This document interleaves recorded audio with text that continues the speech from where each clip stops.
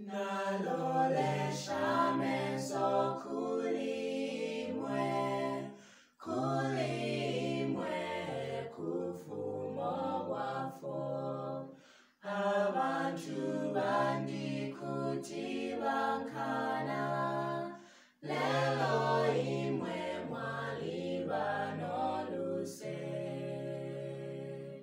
Shakwata umipano pachalo, ungasungano kundama wino, kano fye imwe mfumu yandi.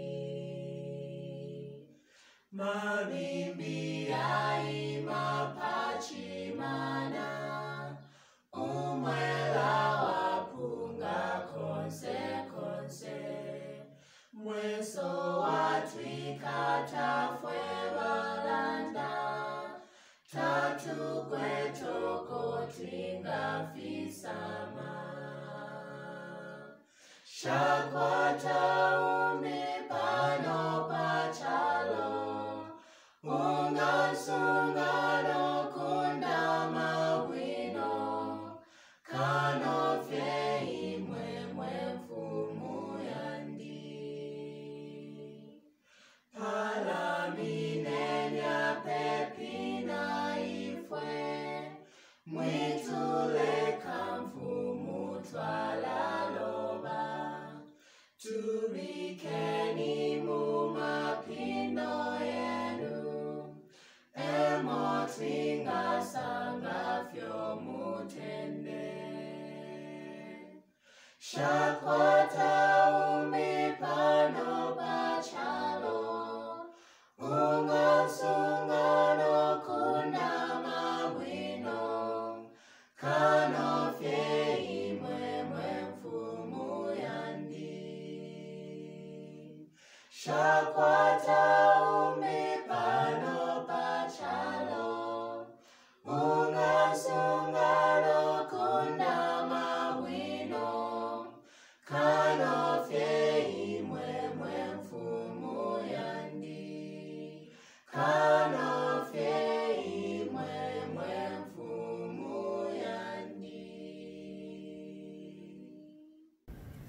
The people of nowadays, the young men and women, they have a way in which they express love to one another. I've heard them say, my brother for me, my sister for me, my cousin for me. I see a sense of ownership in that, in the way that they express it. And I have decided to entitle my sharing, my shepherd for me. Shall we pray? Our gracious Lord and Father in heaven, Lord, we come before thy throne of grace, realizing we cannot go to any other apart from you, dear Jesus. Hear us and speak to us. In Jesus' name we pray. Amen. A story is told. A preacher somewhere in Russia had gone to do his ministry and share the word of God. He came across a young shepherd boy who could not speak English, but would understand a few things here and there, but would not be able to speak. This preacher man sat with this young man, this little young shepherd boy, help him to understand the work that he was doing and how that work would relate to Christ. The preacher took the boy, the shepherd boy, into the Psalm of David, Psalm 23, verse 1 to 6. He tried to explain to the shepherd boy In some cases, trying to put in gestures or rather signs so that the shepherd boy could understand the Psalm of David. In trying to help this boy memorize the Psalm of David, the preacher told the young boy that you can use your 5 fingers to help you at least remember the first few words of the psalm. Because the little boy could not understand, could not speak English, the preacher took him through the first 5 words of the Psalm of David. The Lord is my shepherd. And the little boy, the little shepherd boy, excited about the demonstration, went on, the Lord is my shepherd. He went on time and again, the Lord is my shepherd. Then the preacher man left to some place elsewhere. Went and did his work. When he returned, on his way back to where he came from, decided to pass by to see the little shepherd boy. When he met up with the mother, he was given the sad news that this shepherd boy had died. The preacher man felt very bad, very sad about it. But the mother told him that this boy, when he died holding his 4th finger. Then the preacher man remembered what he had told the shepherd boy. He went to his fingers and started to memorize, to recite the psalm that he had given to the shepherd boy. He remembered the Lord is, and on the 4th finger was the word my. The preacher man, even though he was sad, he was encouraged. Because the shepherd boy had personalized the shepherd. He had personalized Christ when he said, the Lord is my shepherd. And I want to say to you this time around that you need to personalize your relationship with God. You need to be like this shepherd boy and say, the Lord is my shepherd. The psalmist David, when you look at all of the psalm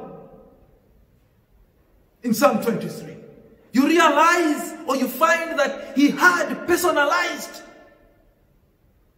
God. You could see in every line of the word how he has made this relationship with God so personal. Psalms 23 verse 1 to 6. The psalmist says, the Lord is my shepherd. Personalizing this relationship. In fact, like the young men and women of nowadays, he's saying, my shepherd for me. He continues, he says, he leads me besides the still waters. That is very personal. He restores my soul. He leads me in the paths of righteousness for his name's sake. Yet though I personally walk in the valley of the shadow of death, I will fear no evil. For I know that he is with me. He prepares a table before me in the presence of my enemies. Surely goodness and mercy shall follow me in the days of my life, and I shall dwell in the house of the Lord forever. In every line, the psalmist is taking God very personal. The Lord is my shepherd. It's not only the psalmist who refers God as a shepherd. The prophet Isaiah has a very good way of referring to God as the shepherd. He says in Isaiah chapter 40 verse 11, he says, he will feed his flock like a shepherd. He will gather the lambs in his arms and carry them in his bosom, and gently lead those who are with the young. Indeed, my brother, my sister, Jesus has a tenderness of the shepherd. There is no lamb that is so tiny that he would not carry it. There is no saint who is so weak that he will not gently lead. There is no soul that is so faint that he will not give it any rest. Jesus himself says of himself, and he says in John chapter 10 and verse 11, I am a good shepherd. A good shepherd gives his life for the sheep. What is Jesus saying here? He says to them that believe in him, he will not leave them, he will be with them. Even though they are in the valley of the shadow of death, he's not going to leave them. He's not going to abandon them. He's going to move all the way with them. He will not forsake them.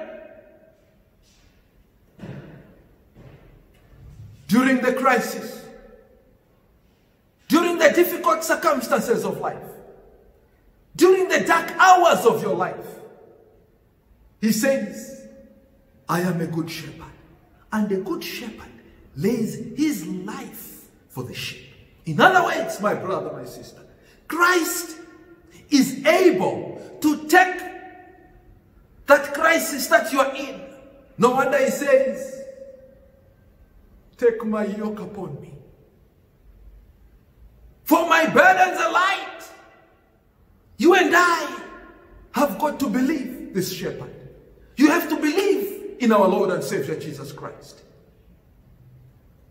Even though you are in that crisis, the assurance that we get is that he is with us. He will not abandon us. He will not leave us all by ourselves. In those dark hours of your life, Jesus is saying, I want to be with you. I want to go all the way with you in this crisis, so that at the end of it all, you may look back and say, he has been with me from the crisis through to Christ. May God bless us. Shall we pray?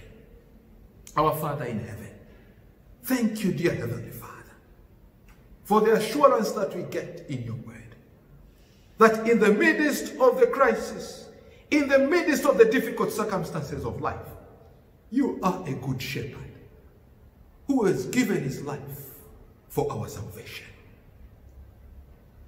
We believe it and accept it in Jesus' name.